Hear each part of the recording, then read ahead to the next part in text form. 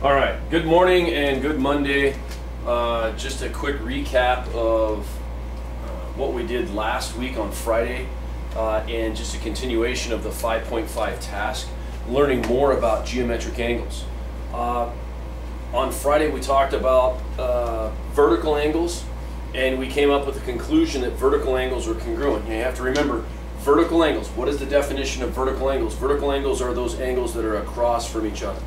So I had you focus on your notes, and we basically went through the proof and said, okay, hey, 1 and 4 is a straight line, so that's if 1 is 100, then what is the measure of angle 4? If 1 is 100, 4 has to be 80 because they both form a straight line. And we just kind of continued that around the circle. If 4 is 80, 3 has to be 100 because 3 and 4 form a straight line. If 3 is 100, 2 has to be 80 because 2 and 3 form a straight line, and it just kind of continues full circle. So our conclusion there, or conjecture, conclusion, same thing.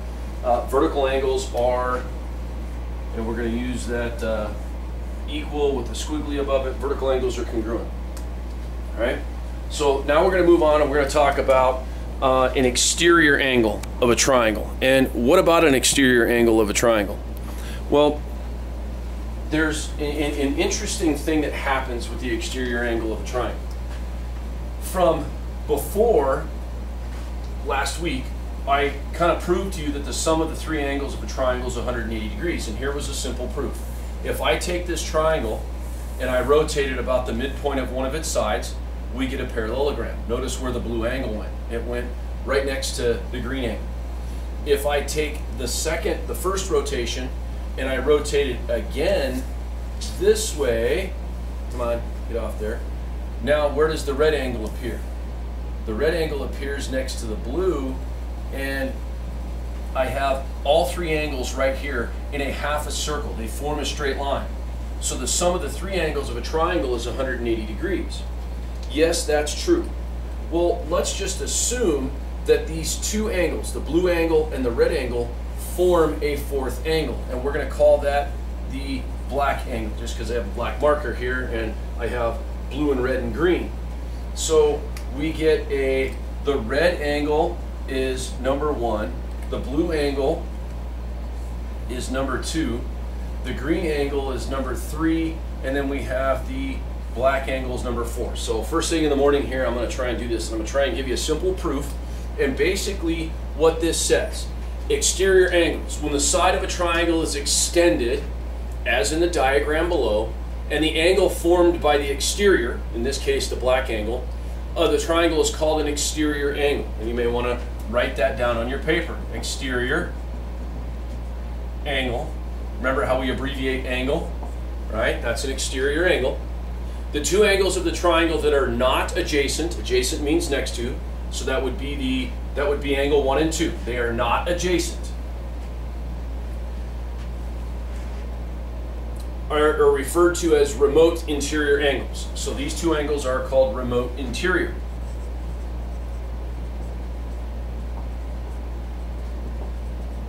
And you can go ahead and make note of that, remote interior angles. In the diagram, angle 4 is an exterior angle, already labeled, and angle 1 and 2 are the remote interior.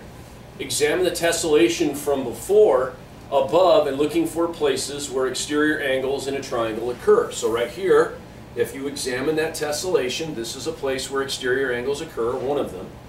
Okay. Again, you may have to ignore some line segments and so on and focus on there. Based on several examples of exterior angles in the diagram, write a conclusion about their angles. Well, I'm going to give you a proof about their angles. If we look at this and we say that the sum of these three angles add up to form a straight line, that would be true. So angle green, and I'm going to try this here,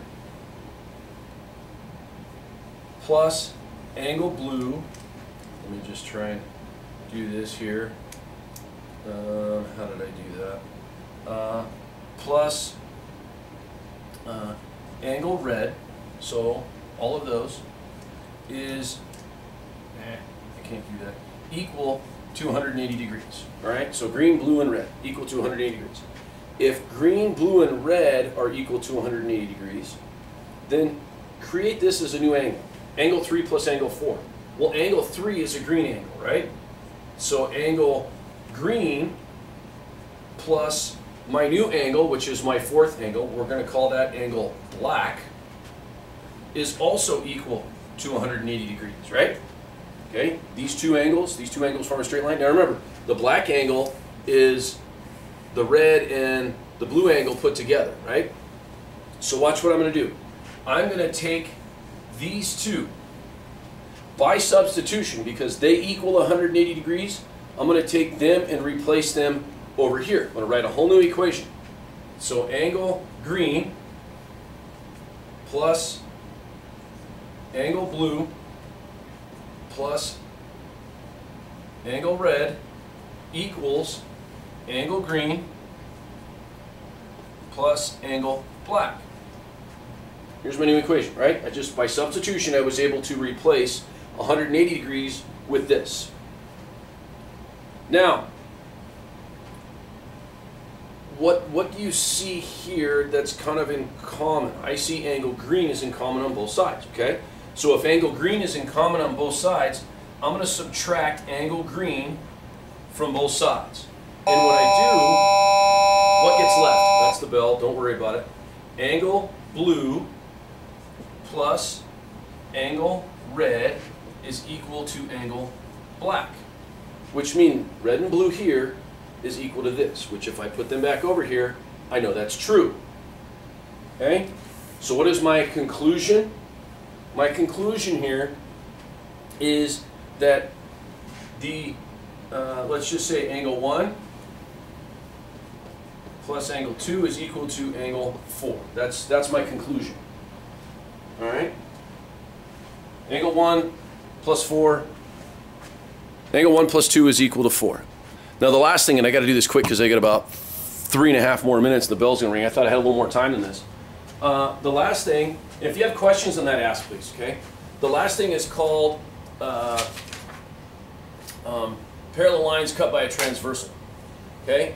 When you have two parallel lines cut by a transversal and they intersect, you have a potential for 8 angles to show up. There exists a relationship between these, and we have 3 right here. And study these. It says angle 1 and 5 are what you call corresponding angles. This is the hardest one. Corresponding angles is the hardest one. Why? Because angle 3 and 6, it tells you what they are. Alternate interior angles. They are on alternate sides of a transversal, and they are both interior. Angle 3 and 5, same side interior. They're on the same side and they are interior.